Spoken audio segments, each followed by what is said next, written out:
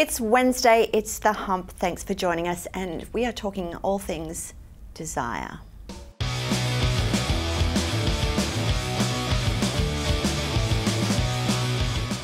Joining me this week, we have some professionals here. Joining me this week, because they've got nowhere else to go, because no one else will have them, is Julius, Sophie, hello, and Jace. How you going, Meg? So, what's happening this week on the news? 1st of June, first day of winter, and Vivid is in full flight in Sydney. This is such a good thing for our industry. Literally a Monday night, Circular Quay, cold, windy, and thousands, tens of thousands of people wandering around looking at lights. It's so good for the lighting and for the video industry in Australia because people are emulating it. Customers are saying, I saw this thing at Vivid, can you do it? Other cities are looking at doing it. It's a fantastic innovation. Go Sydney.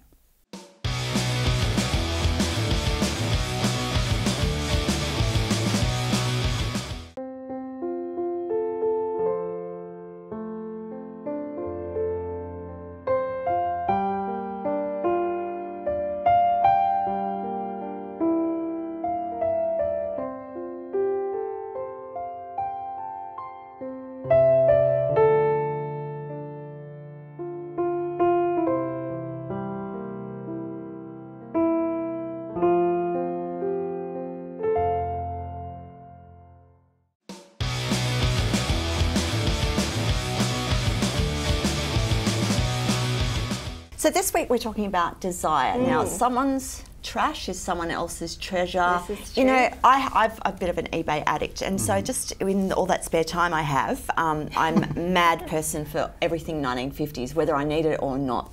I'm a stalker when it comes to that kind of stuff. Why do you love the 50s? I just do. I just love all like the little canisters and retro stuff because I'm. That's why you love me.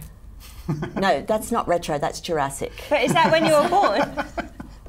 And by canisters, you mean hip flasks? Like right? no, like canisters for the kitchen and things like that. I yeah, just love okay. like knickknacks and collected. Anyway, Yeah. that may be weird to you, but this is even more weird. People on eBay, someone spent $14,000 on buying Britney Spears used chewing gum. Oh, that is really crazy. It gets worse. Tasty. $530 on Brad Pitt and Angelina Jolie's breath in a jar.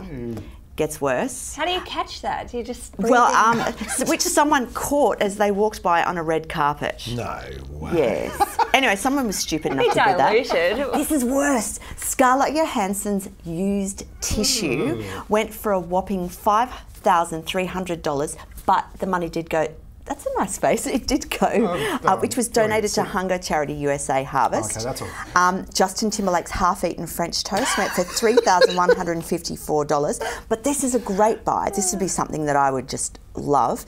Is a lost Charlie Chaplin film was picked up for $5 because the buyer picked up the item simply because he liked the decorative tin that it came in. Now these are great finds. Wow. But I don't know about the snot. I wouldn't call that a great I mean, find. I wouldn't pay anyone's- much for no. that. But you know, horses for courses. I don't know. But see, I've got this thing where I've got too many 1950s things that I'll never use. Surely there's got to be something that you have a fancy for that you go, oh, I gotta have it. Yeah, look, it's really common in our industry. Gear acquisition syndrome. So people go nuts. We all know a gear addict or two, or people with like 27 guitars. Yep.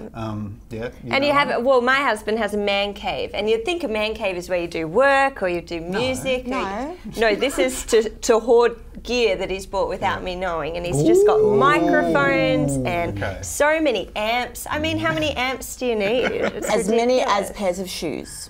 I think there's a mathematical equation. The amount of whatever your obsession is that you should own, so whether it be bicycles or microphones or guitars, is n minus 1. And n is the amount that will make your partner leave you. Okay. I need to bring this equation into my n house. minus 1, that's how many you should have. Gotcha. See, I'm going to desire things. It's more than a snotty tissue from a famous person. It's going to be more like a house, you know, something that I desire. But we've got a rule. Well, I'm trying to set a rule in my house because I'm also an impulse buyer. So I do, like it got really cold today. I'm buying a gas heater, $500. I just had to get one straight up. They're expensive, but we've got a rule that we have to sell something to buy something. Okay. That's our rule in our reasonable. house. That's Yes, so if I desire something, sure, but sell something else. Yeah. Mine is studio monitors. I've got a thing for studio monitors. Have you counted them up? No, I don't own that many. I just want to buy really, really Oh, nice you ones. desire them. Jimmy's got a pair that I covet enormously. I collect wives. Oh, dear. That is an expensive habit, my It is friend. the truth. Yeah, we got rid of one to get another one. So Yeah, he's following practicing the rules. Sophie's rule, so that's probably okay. Okay. All right, so this desire. We'll be right back after this. Metallica, being from the Bay Area, especially myself, like to hook up with people who are local. Needing a smaller wedge for travel reasons, still keeping the same sonics of the giant Metallica sound was a challenge, but not for Meyer, it seems. Very pleased with you know, the duties of guitar and vocals coming through the same wedges, needing to have clarity in both, and this is what happens with Meyer. So.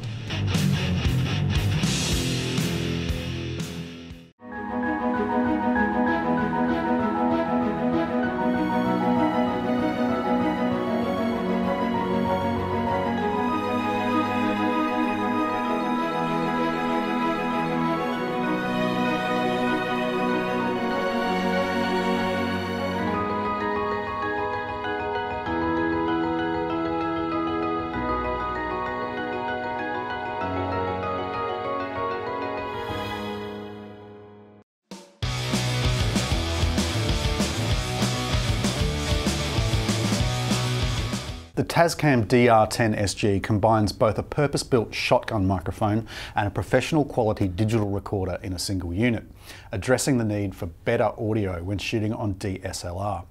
First and foremost, the DR10 SG features an extremely directional supercardioid microphone and an integrated shock-resistant mounting foot.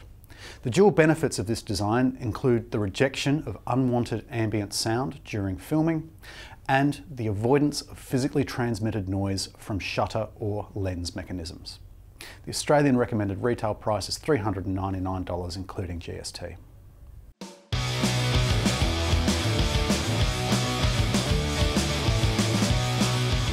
And welcome back to The Hump. Now, Jace, I hear you have a special report. Indeed I do, Sophie. Let's hear it. In local news, rigger Dave Ropey Brown has erected a tyre swing in his backyard for his daughter Ruby, 3 years old. After an initial feasibility and impact study over 4 months, the on-site work took 3 weeks and employed 6 staff, as well as a consulting and structural engineer. 2 elevated work platforms were brought into Dave's backyard for the job, and the swing is held up by 4 digitally controlled laser-steered chain motors with double braking and a 10-to-1 safety factor. When contacted for comment, daughter Ruby said, "Whee!"